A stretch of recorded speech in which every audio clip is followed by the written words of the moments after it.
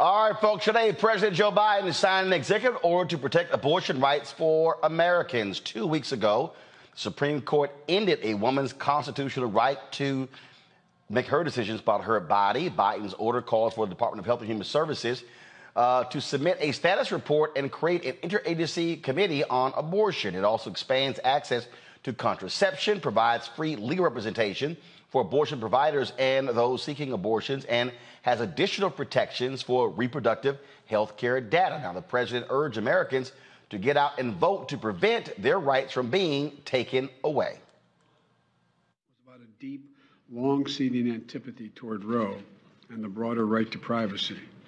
As the justices wrote in their dissent, and I quote, "The majority has overruled Roe and Casey for one and only one reason, because it has always despised them, and now it has the votes to discard them," end of quote.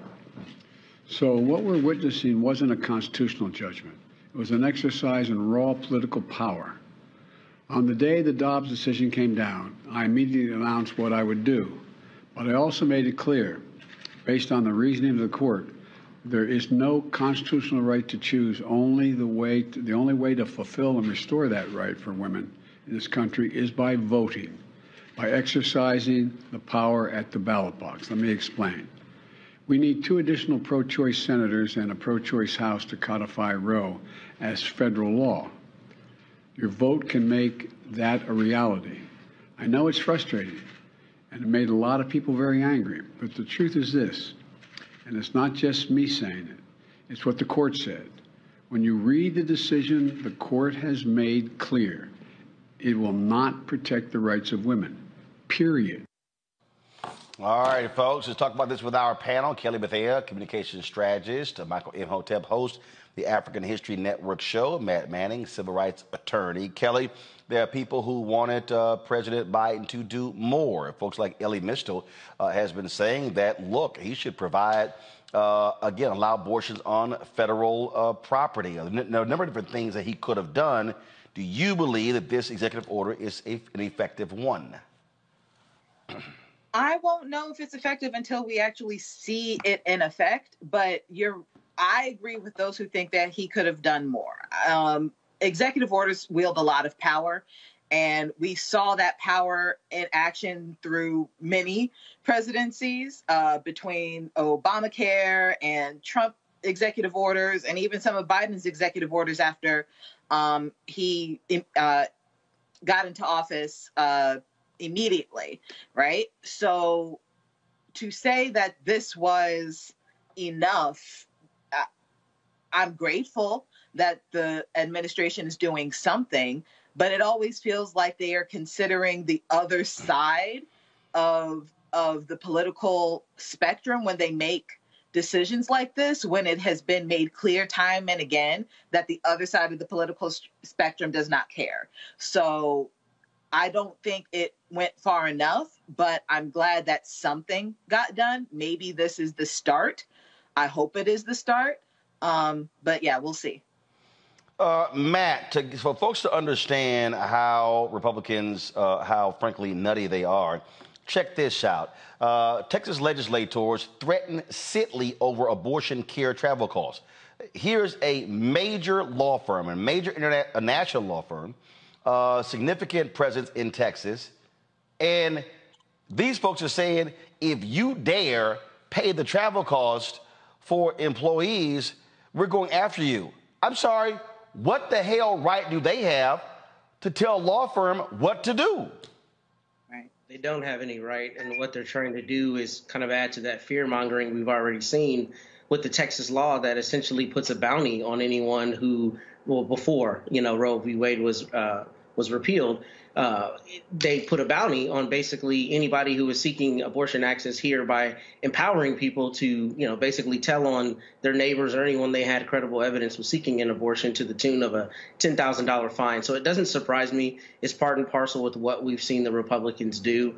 And we see that it's an all-out assault at this point. And really an all-out assault that is incongruent with what their messaging has been for the last many decades, that, freedom, don't tread on me, don't tread on my rights. Nonetheless, in this instance, if those rights are incongruent with what I tend to believe, then I think you shouldn't have the right to make decisions about your body, which is really kind of anathema to the idea of American rights in general. But beyond that, the general autonomy that we all have over our own bodies and should have by virtue of being human. So it doesn't surprise me that they're doing that. And I just wanted to say, as it relates to the executive order, I don't think it went far enough, but I'm sure that the Biden administration knew they were going to be embroiled in litigation if they went too far. So perhaps that's why they took the tack that they did. But I think that Eli Mistel's suggestions and others surely that have been proffered would be the right suggestion. I think he could have allowed it on federal land and or maybe taken some other routes to make sure that people have this necessary health care as an option. Here's what I find to be laughable, Michael. Again, this is the letter from Texas, from the Texas Freedom Caucus.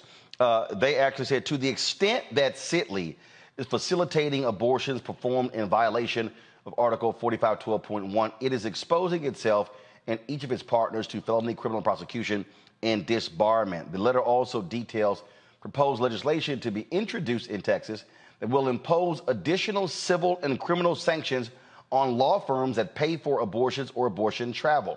The Freedom Caucus would like to impose felony criminal sanctions on anyone paying for an abortion, allow private citizens to sue over it, a la SB 8, and any lawyer who furnishes the means for procuring an abortion knowing the purpose intended will face disbarment. Now, here's what's pretty stupid about this, Michael. First of all, Texas law does not travel across state lines. Right. That's first. Right. You can't say, oh, if you did pay for it in Texas, but it happened elsewhere, then the law applies to you. No, it doesn't. You're only able to govern what happens in your state. But I need people watching and listening to understand that this is the extent that these Republicans are going to trying to go to threaten Americans for making their choices. That's what we're talking about here. Yeah, Roland, you know, this is so crazy because when it came to being able to not wear masks, they wanted freedom. OK, when it comes to Second Amendment rights, they want freedom. But when it comes to women having autonomy over their body, all of a sudden now they don't want freedom. OK, so this is what Biden is dealing with. The executive order was good. It came within 2 weeks of the ruling from the U.S. Supreme Court. I know that people say that there's more that can be done, things like this. But when it comes to doing abortions on federal property, OK, well, if that takes place within Texas, then you're still dealing with all these lawsuits and you're still dealing with this legal backlash because it took place in Texas. I know it's on federal property. So, you know, there may be another portion possibly of an executive order coming. This is a good first step, but it has to be codified by Congress. It has to be codified by Congress, which is why it's important. It was important for him today to drive home the point again that you need at least 2 more Democratic senators, and not Democrats like Joe Manchin, but the right type of Democrats who will vote to codify Roe versus Wade. And I would say you need more than 2, because as you've talked about here on this show before, Roland, you have some Democratic senators in states that have Republican governors. If something happens to one of them, that Republican governor can replace them with a Republican senator and tilt the balance of the Senate. So this is high stakes grandmaster level chess that we're dealing with. So this is extremely important, but this is a good first step. Melanie Campbell, Black Women's Roundtable, your assessment of this executive order signed by President Biden today, does it go far enough? Oh, I think it's what he can do from the pulpit of the White House, from the executive branch. Truly what we have to have is a legislative remedy that's going to be systemic. Can he do more? Yes, I think that they'll continue to push it. I think it's very important that he stated that it was important that folks also vote and try to do what they use the power of the vote, even in the midst of the challenges we face, of course, with this election cycle, because we won't be able to codify Roe v. Wade without Congress acting. And the Senate is up, the House is up, and as well as many states. And even as you try to figure out how to roll this back, there are so many governor's races and state legislative races that are also up this year. So I think it's really important. I think also what was important is that they were going to use the Department of Justice that would try to protect people who may end up being charged for driving across state lines. Some of those very nuanced things. The sisters that I work with and support, like Sister Song and others, really talk about the concern about the criminalization of women as they seek reproductive health care services when they're in states. So I think that's going to be really important as we work to fight the political battle. We also worry to make sure we protect folks from being over-criminalized. What we're now, one of the things, Melanie, that Biden said is that Republicans greatly underestimate the power of women. He believes that this Supreme Court decision is going to be a boon for Democrats, and it is going to really hurt Republicans in November. Agree, disagree? I think I partially agree.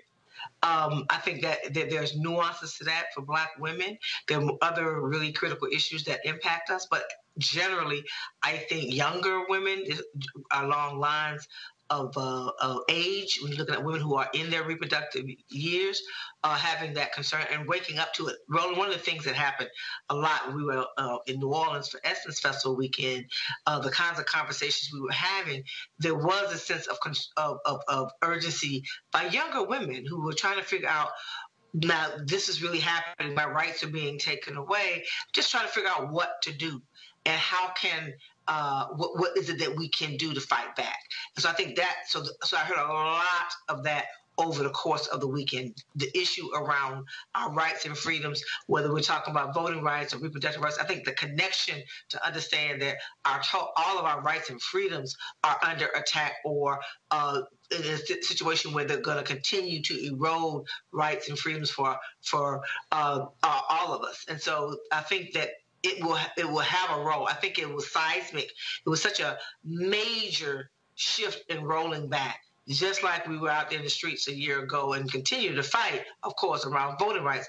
I think the timing of it is on people's minds when people would normally be thinking about just going to the beach, quite frankly. They're worried about whether or not if something happens, I need to get an abortion or I may be in a hospital or I may have to have those kind of reproductive services to save my life or a family member's life. So it's out there in the ecosystem, and the folks that are showing up, the very first day, Deborah Scott with Georgia Stand Up, who we partnered with around Black Women's Roundtable, within that hour of that decision, her young people who are interns for her for the summer said, we want to go out here and do something. So they were out there in front of the Georgia State House protesting. So when you think about the response, I think it will have an effect. That really is the fundamental question, Kelly. You hear Biden talking about vote, vote, vote. We know 53% of white women voted for Donald Trump in 2016. They came out to support him again in 2020. And so if that's the case, was Biden saying correct? Because the reality is the largest group of voters in America are white voters. I still feel like Biden, in a way, is in this, USA Wonderland where everything is kind of sort of off balance right now, but it'll get better. Meanwhile, the rest of America is like, no, this is what it is right now. I won't have any faith until I see the votes come in. Like, I feel like I learned my lesson after Trump got elected, not to trust in polls, not to trust in much of any type of analysis thus far that says anything outside of, the nitty gritty being, white supremacy is ruling the white people right now. I don't know. Like, I wish that he would get on board with, just kind of not being as bipartisan as he is and just getting done what needs to be done. But like I said, we'll see. Look, Matt, bottom line is this here. White women are going to vote like the way they did in 2016, 2020. Me personally, I don't all of a sudden see these white Republican women going, oh my goodness, this is going to be our most fundamental issue. I don't think so. Now, independent women, that could be the case. So the reality, what I keep saying is you're going to have to see Black and Latino and Asian turnout at a much higher rate. But when it comes to Latinas, you got to factor in the stronghold of the Catholic Church when it comes to their perspective on abortion. I think that's correct, Roland, but I think what remains to be seen is the effect of all of the single issue voters who voted Republican for so long because they were so incensed or otherwise energized around abortion. I do wonder what the aggregate effect of that will be. But to your point, obviously, we need more people voting, non-white people voting in mass to make sure that the correct things happen going forward. And one thing I wanted to add that I didn't mention before is I do think that Mr. Biden has a good opportunity to test the bounds of federalism here, because the real fallout of Roe v. Wade is it goes back to the states, right? And you have a patchwork of state policy. So I think one of the things that the federal government can do here is really push those bounds of federalism, because I think Michael alluded to the point earlier, if something were happening on federal land in the state of Texas might try to fight it, but I don't think that the state of Texas would have supremacy over that federal action. So I think that is one place that they can continue to build on not only these protections, but maybe affording the actual right to people despite it being taken away via this new ruling. Michael. Yeah, Roland, Biden got 81 million votes 2020. 61% of his votes came from white people. That was 49 million votes. 20% came from African Americans. That was 16.9 million votes. The intensity right now, and it's going to continue, I think, as we hear, just like there was a story today that MSNBC ran dealing with how one of the drugs that's used to treat cancer is also used to treat for women use it when they've had miscarriages, and how this can be also a drug that gets banned. This is the next step of this. It's not going to stop here, okay? So if you look out in the streets, people are not marching in the streets because of inflation. They're not marching in the streets because of high gas prices. But women are marching in the streets of different races, are marching in the streets because their constitutional right to safe abortions has been taken away.